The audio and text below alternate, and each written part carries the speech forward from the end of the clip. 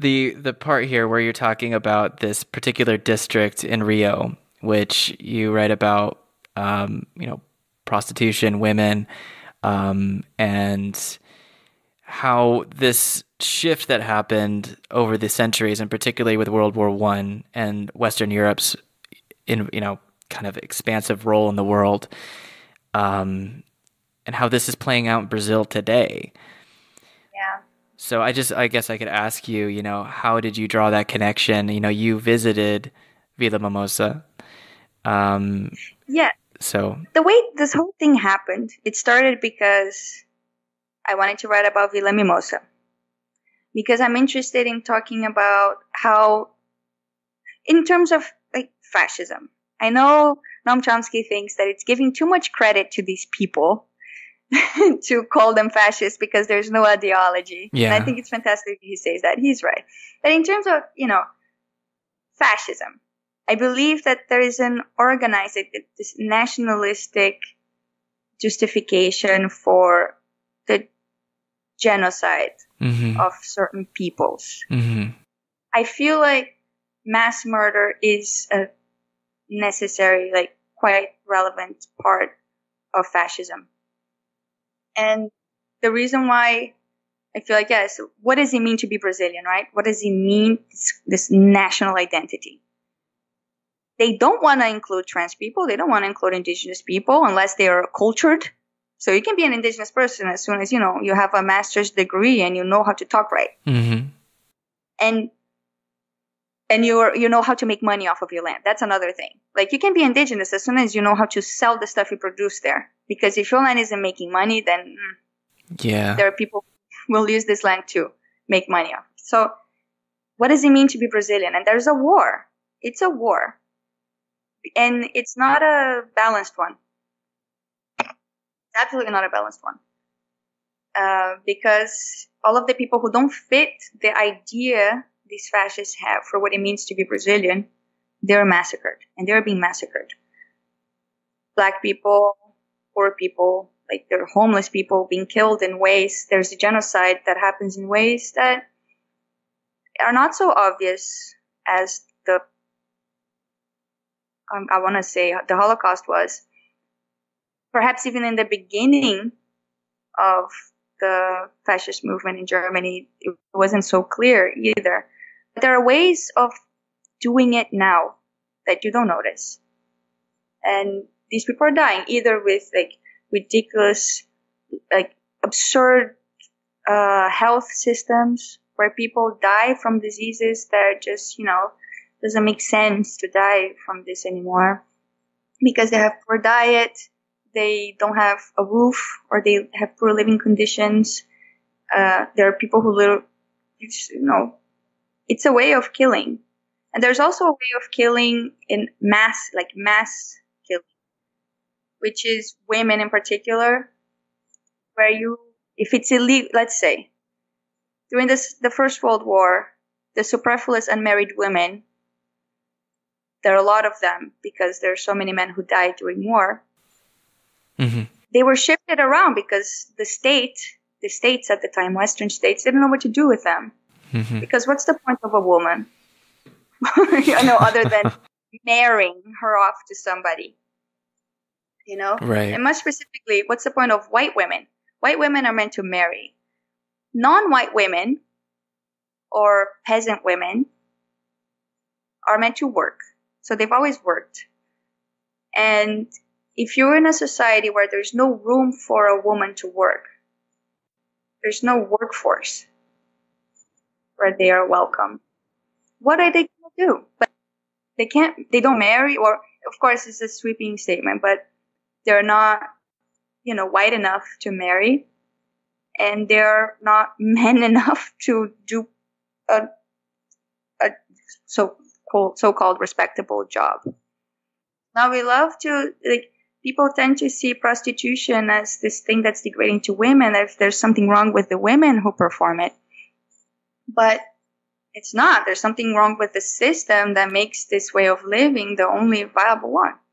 Yeah.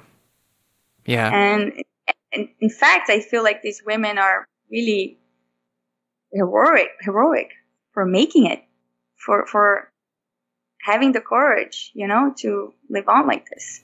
Yeah. And I don't know. That's why it all started there. It started with me discovering that the red light district in Rio, which is the most famous one in Brazil because of the sex tourism and all that, it all started with Eastern European women that came from Europe during the First World War. Okay. That's where it all began. And that's where I got into this rabbit hole about the First World War and what Slavic women meant in Europe. Okay. Yeah, no, and before we get into that, I do want to quote a paragraph from your piece, because it really, I think, is important, because when we talk about sex work and we talk about consent and we talk about all these subjects, I mean, it can be complicated, but it's also not very complicated either. So this particular paragraph, you say, the transition from empires to nation states has also initiated a change in the role of women in Western society. After World War I, there was a, quote, surplus of, quote, superfluous women. Superfluous women, thank you. You're helping me out so much right now. In other words, they were single because of the high death toll in battle. In England, for example, women between 25 and 40 were selected and sent to colonies, where the surplus was reversed because colonizers were men. This selection process was consensual in theory, but what options did they actually have? I would argue that the process was essentially deportation, because lack of options falls far from consent. It was contrary to state rules to have no husband. It was illegal. So you're, to end that quote there, but you are saying, like, okay, to call this consent is it's not an accurate term or an accurate way of framing it at all. And that's the way I feel in general about, often, again, broad generalization here, but with sex work in general, it can be framed as an empowering or something that could be empowering for those participating in it. And I get that, but it's also a question of, well, what does consent really mean in those circumstances? And in this particular case, you're really raising that question. Yeah. What is consent in general in this society? I mean, I don't consent to having to pay rent. I'm sorry. I don't consent to the private property laws. I think it's outrageous that people don't have a place to live and that they're homeless people. I think it's outrageous that we need to resort to these things in order to have a roof and have food. Mm-hmm. And even then, you barely make it. And then we are made to think that this is our fault, that it's our problem for not fitting into society. So I think it's really courageous work, and I, for certain, have a tremendous respect for sex workers. Some probably might say that it's consensual, that they choose and they want to do this job, and I respect that. Some might say that they have no option. Of course, they would like to get out of it and do something else. Some never had a choice, and there's a wide range of experiences here. But in the end, as a woman, there are so many things that happen without our consent in general. You don't have to be a prostitute to be constantly concerned about what does consent mean, about what is done to our bodies, what's done to our minds. And I think a lot of people can relate to this in society. Like, what do we actually consent to in the system we live in? Yes. So I certainly don't consent to the electoral system, and I don't consent to most of the things I deal with on a daily basis. But we're trying, right? Yeah. We're doing our best, and they're also doing their best.